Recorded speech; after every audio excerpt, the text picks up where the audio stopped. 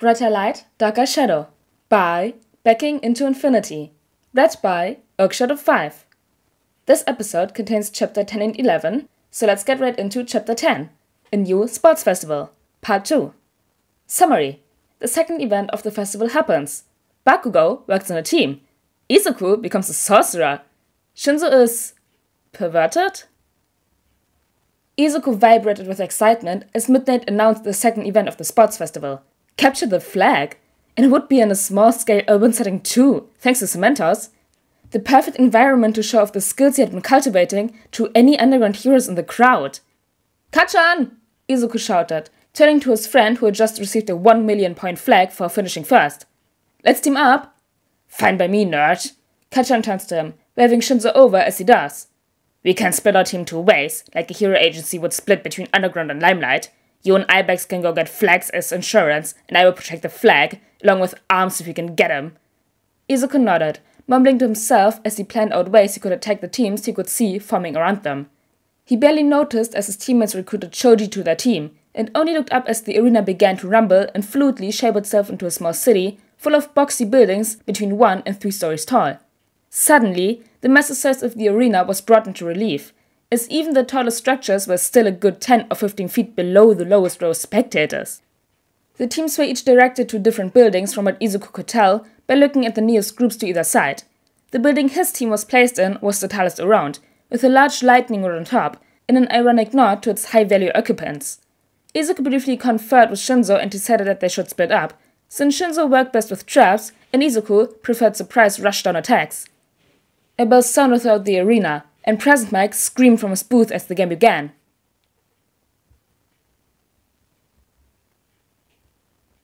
Neto was prepared for a lot of things during the second event. He expected Todoroki's team to charge at Bakugo for the million points, and by the sounds outside his building, that was exactly what was happening. He expected around half the teams to rush the top spot, in fact. Since his team had enough points to comfortably move on without even capturing a flag, he planned to bunker down for the first half of the match, and then pick off the weakened teams to bolster their score.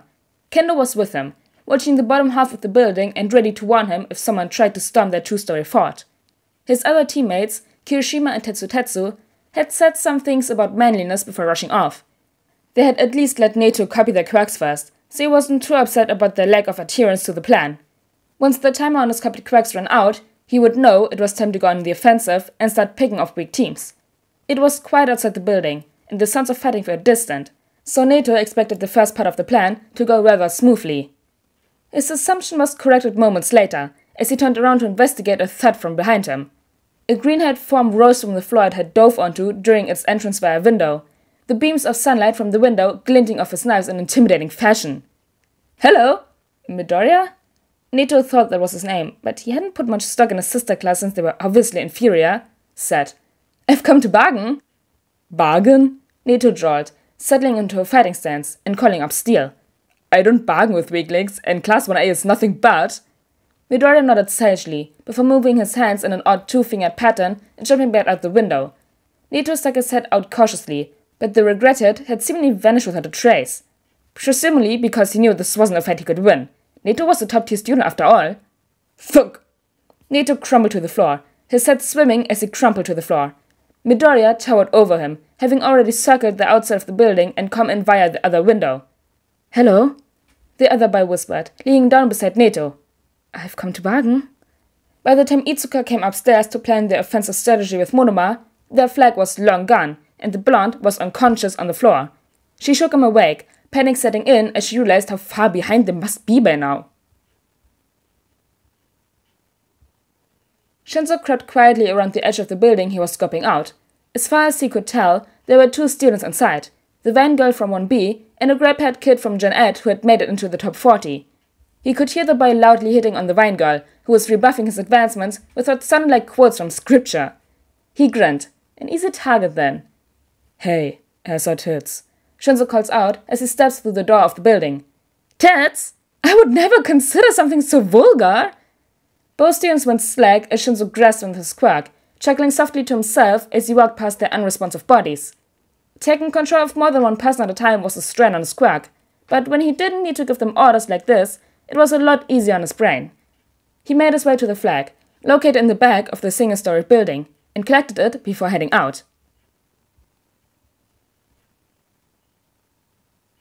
Arms was turning out to be the perfect teammate, as much as Katsuki hated to admit it. They were standing with the flag by the lightning rod on top of their building, and so far, the game had been incredibly simple.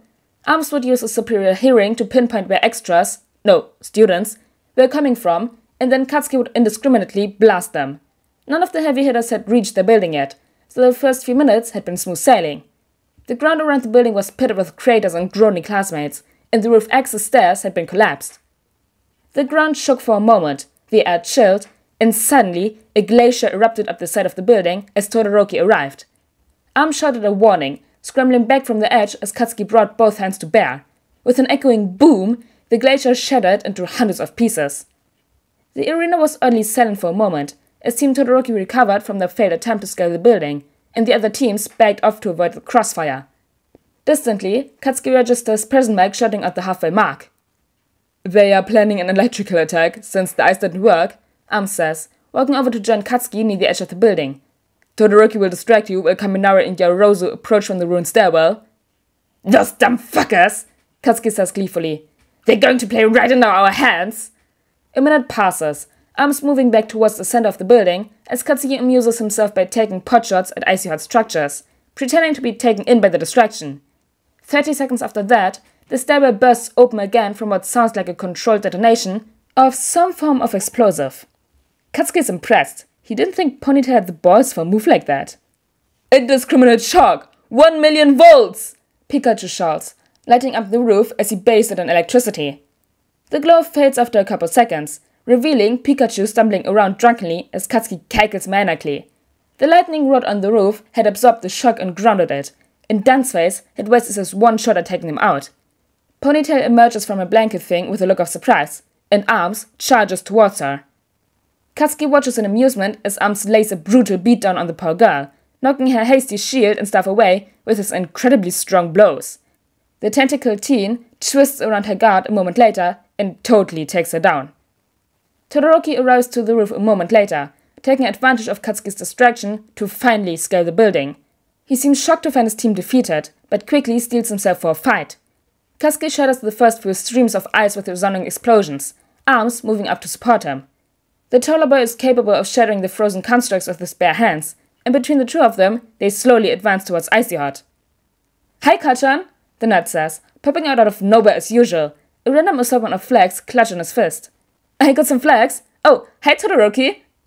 Present Mike calls out the final minute of the match, and Todoroki growls in frustration as his efforts prove futile.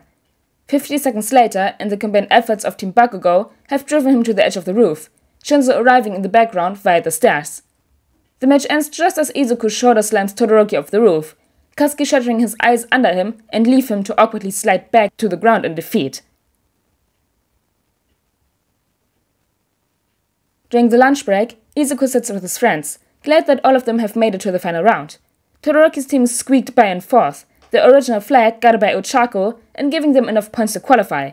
Team Monoma had recovered as well, the other members managing to capture several flags despite the crushing defeat at home base. The final team had been Iida's, who successfully employed the strategy of preying on the other distracted teams, leveraging their speed to make quick work of most of the bases. They had ended up coming in second by a fairly wide margin. That was Chapter 10, and now we'll continue on to Chapter 11, A New Sports Festival, Part 3. Summary. The first round of the tournament battles commences, and everyone gives their best effort. Disclaimer. Results may vary. Not all best efforts are equivalent. Katsuki walked onto the field for his first match of the tournament confidently.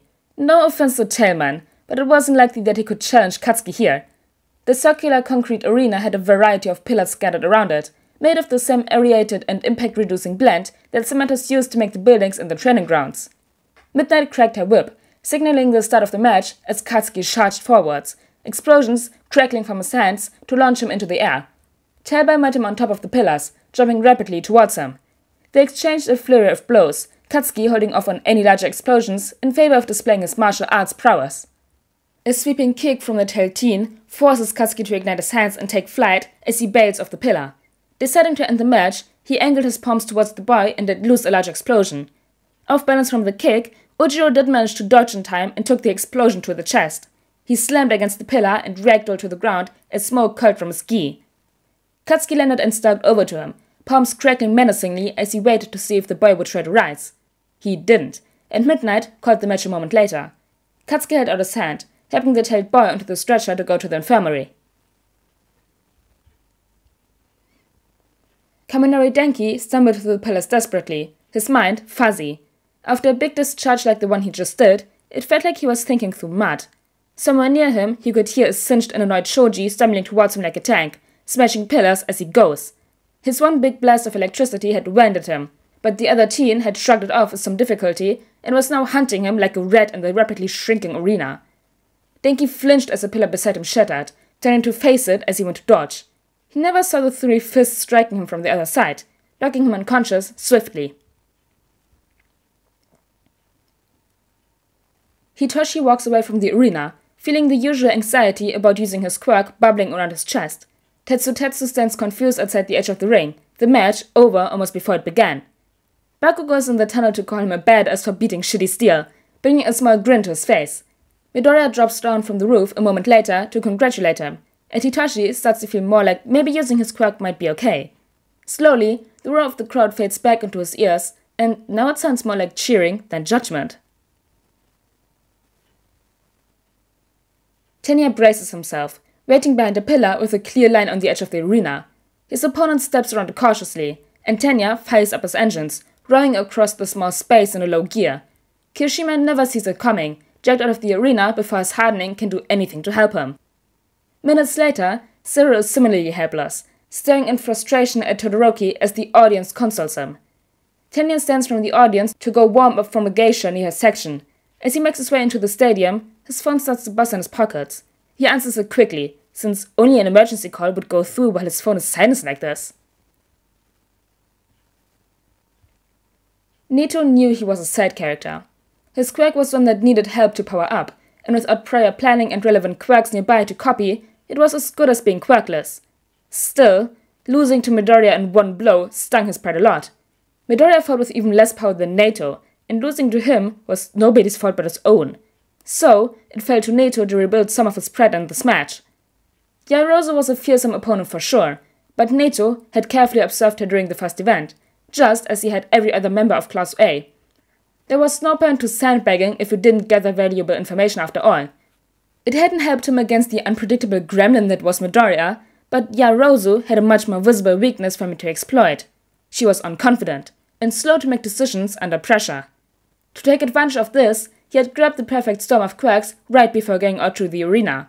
Even if he couldn't put her down quickly with this combo, she would likely litter enough weapons and tools for him to scavenge and have a fair shot at defeating her in quirkless combat. Contrary to what his humiliation at Midoriya's hands would indicate, Neto had extensive training in hand-to-hand, specifically in martial arts that focused on grappling. His parents were always willing to fund his dream, and Neto's entire life was just relying on others anyways. Midnight's whip cracked, and Neto lunged forwards as he drew on his first quirk. His skin darkened, and he slipped into the shadows of the pillars with Kuroiro's shadow. Neto zipped across the arena, quickly approaching where Yaoyorozu was standing, a shield on her arm and her belly sparkling as she prepared something. He dropped the quirk, bursting out of the shadows with a shout. His opponent startled in surprise, his sparkles fading as the concentration breaks. Neto pulls his second quirk, yell transforming into a roar as he takes Shishida's beast form and slaps the shield aside. Yaoyorozu stumbles back towards the edge of the arena, eyes red with panic and random sparkles running along his stomach as she tried to think of a creation that could save her. 20 seconds later, Neto held a blade arm to her throat as she yielded. He helped her up after, with only minimal ranting about Class 1B's superiority. His focus drifted from the match to the future, and he could only hope that Midoriya made it through the bracket to face him in the semifinals. Neto shook his head roughly, hands in his pockets as he made his way back to the stands. For now, Todoroki was next. Izuku stepped up to the arena for his match against Mina with a determined look on his face. Just because he planned to go underground didn't mean he was going to throw the festival here. He didn't have a quirk to hide anyways. In fact, he wanted to do his best to meet Kachan in the finals and prove to the world that the quirkless could be just as strong as others. The Green Knight broke into a run as Midnight's whip cracked. He stepped up onto a smaller pillar, performing a series of wall jumps to ascend to the highest point of the small concrete forest in seconds. He crouched, blades on his arms humming as he lightly thumped the trigger for the shock. Mina passed under him, scattering along and calling his name. Izuku dropped from the pillar silently, landing on her shoulders and twisting. The pink girl overbalanced and slipped, falling backwards onto the ground. Her head cracked against the concrete with a nasty sound, and she stared up at Izuku with unfocused eyes as he pinned her with a knee to the chest. He squeezed the trigger on his left knife, and her eyes spasmed shut as the taser finished knocking her out. The audience was quiet for a moment, not sure what to make of the brutal and anticlimactic fight. Then Eraserhead's voice rang out on the PA, congratulating Midoriya for an excellent display of underground heroics tactics, and that set the crowd free. Midoriya walked back to the waiting rooms to a cacophony of cheers, a bright smile on his face as he happily waved to the crowd. Itsuka Kendo was a fearsome opponent for sure, but Ochako had her dead to rights. Even without much combat experience, it wasn't hard to puzzle out that a melee-based fighter would have an incredibly tough time against a contact quirk as strong as hers. It didn't go quite as smooth as Ochako had planned. Kendo was skilled and managed to slam her around a bit without getting touched. But in the end, Ochako managed to wrap her hand around one massive finger and threw the ginger out of the ring before she had a chance to adjust to the change in weight. Ochako giggled happily as she skipped back to her waiting room to text her parents. Now, she only had to beat Midoriya and she'd be on the podium. Her anxiety at his name bubbled in her gut, but she'd been doing great at getting over it in the last 2 weeks, and she was too happy right now to worry about the next match. It couldn't be that bad anyways, right? That was chapter 10 and 11 of Brighter Light Darker Shadow. These two chapters were really good. Like the second round of the sports festival, it was capture the flag and not a cavalry battle. Yes! And then also the first round of the one-on-one battles. But anyways guys, I hope you all enjoyed chapter 10 and 11, and I'll see you all next time. Bye!